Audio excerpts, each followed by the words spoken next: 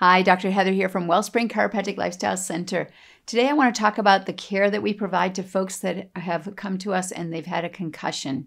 So the first thing we do is our thorough exam so we can understand completely what's going on with them. And then as we address the patterns of stress in their system, the patterns of distortion and misalignment, sometimes there is cranial torsion that occurs in a concussion, so we look very closely at the alignment of the cranial bones. And we also look at the upper cervical spine to make sure that there's alignment there. We use a light touch model because that's how I do my best work. And the way that works is I want to have the brain recognize where the patterns of distortion are that it created. And then I want to see that it can actually integrate that past stress so that it can realign the structure on its own. And then I know the brain is really going to be running the body in a healthier way. We do a number of other tests when people come in with concussion. We want to do some brain-based testing as well, because our approach is actually a brain-based approach in our methodology of addressing these problems. So one of the things we'll do is we'll look at the balance between the two sides of the brain. So the cortex, the part of the brain that controls one side of your body versus the other side of the body, right? We want to measure that. And so we actually can do a strength test for that. We do a grip strength test to start with. And then we can also do a test looking at the fingers. We ask the person to separate their fingers wide apart, splay them apart. And then I want to press them together and see if there's strength there. You need to have both sides of the brain working in coordination in order to achieve that and be able to perform that strength.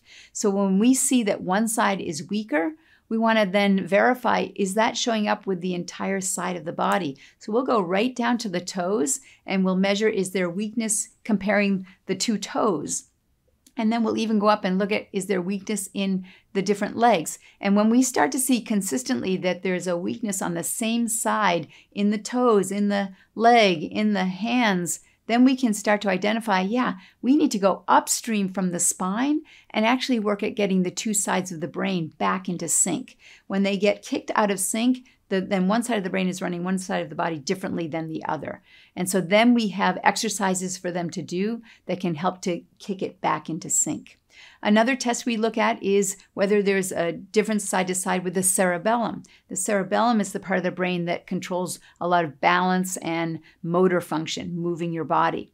And so we'll do a test where we do a muscle test on one side, and then we have them play the piano on the other side. And that action of playing the piano is a measurement of cerebellum function.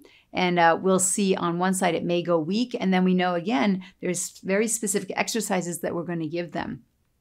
We also may do some tests looking at their visual function and how well they are tracking things with their visual field, and again giving appropriate exercises when we find that.